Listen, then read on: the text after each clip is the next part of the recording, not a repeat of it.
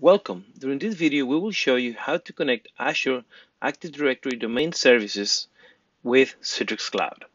Let's start by logging into the Azure portal.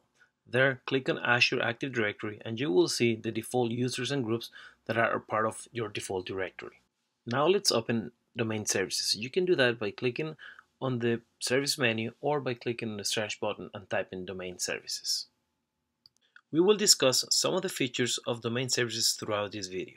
You can only have one managed domain per directory, and it's a good idea to create that managed domain inside that resource group. The creation of the managed domain is pretty simple, but it takes a long time. It took about 3 hours for this demo. You will find a list of resources used for this demo at the end of this video. I would like to highlight the cost of managed domains since you cannot power it down like another VM on Azure. A domain with less than 25,000 objects will cost you around 15 cents an hour, which equals to $106 a month. Since domain services is a service, you will not find a VM inside your resource group once you have provisioned your managed domain. In our demo resource group, we have already created one VM that we will use as our connector in the future.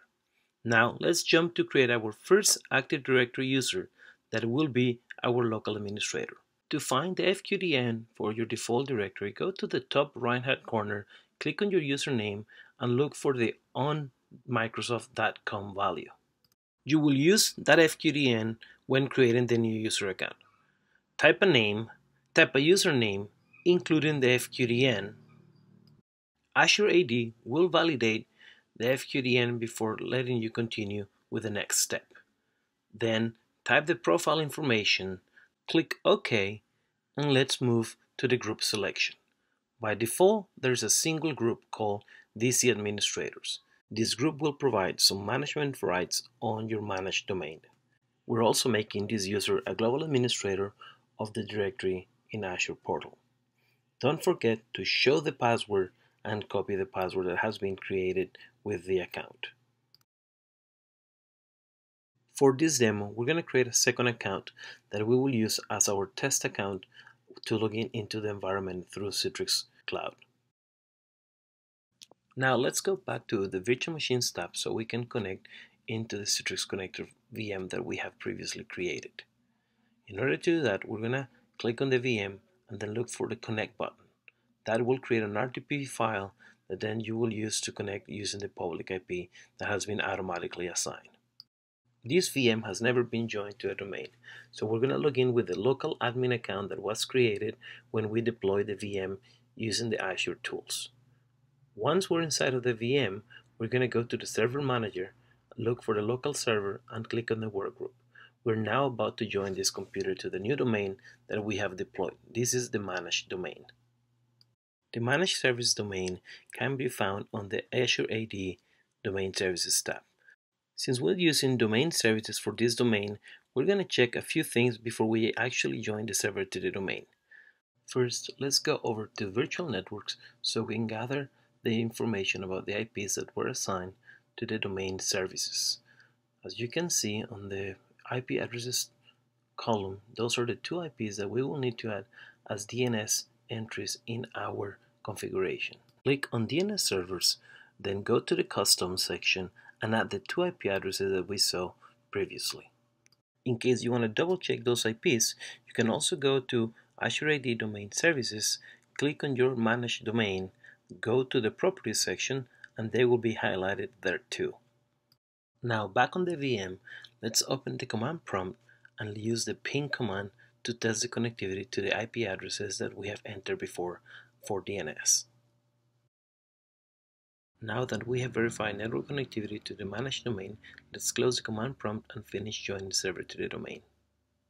We will use the global administrator account that we recently created that is part of the onmicrosoft.com domain.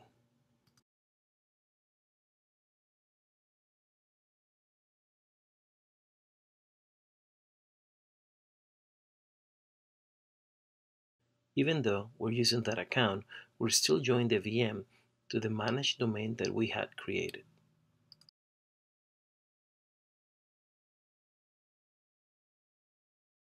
Now that the VM has rebooted, let's log in with an account that belongs to the domain for the first time. We're going to log in with the account that we used to join the server to the domain.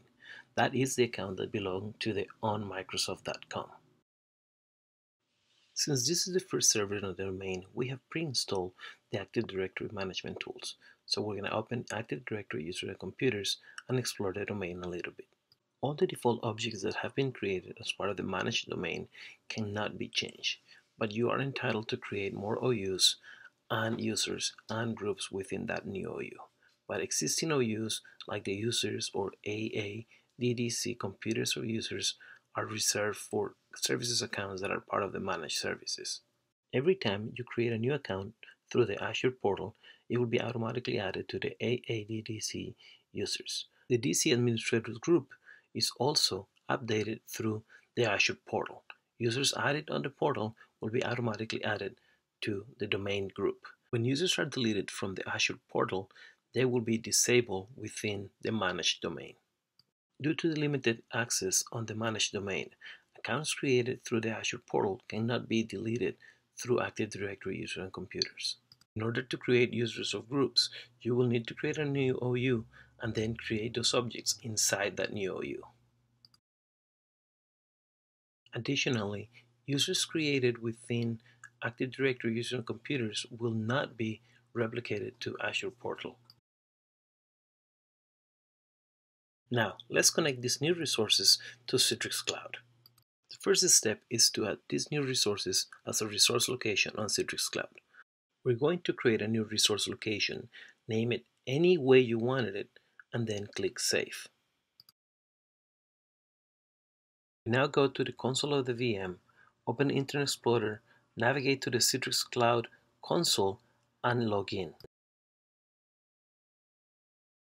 Once on the portal, click on Resource Locations, then click on the new resource location we created, add Cloud Connectors, download the Cloud Connector software, save it locally, and then run it as administrator.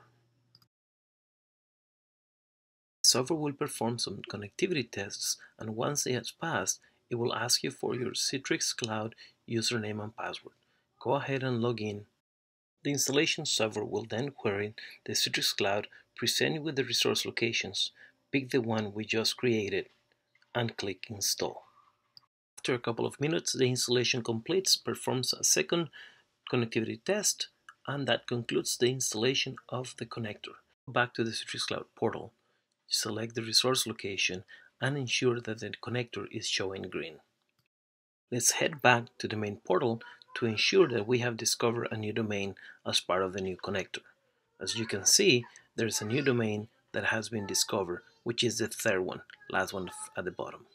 The last step is to log in as a user to ensure the domain authentication is working. You can log in with an account on the managed domain or an account on the onmicrosoft.com domain. We don't have any published resources yet, and that's why you're seeing a blank storefront.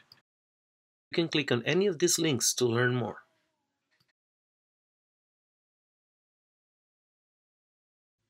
Thank you for watching, and come back soon.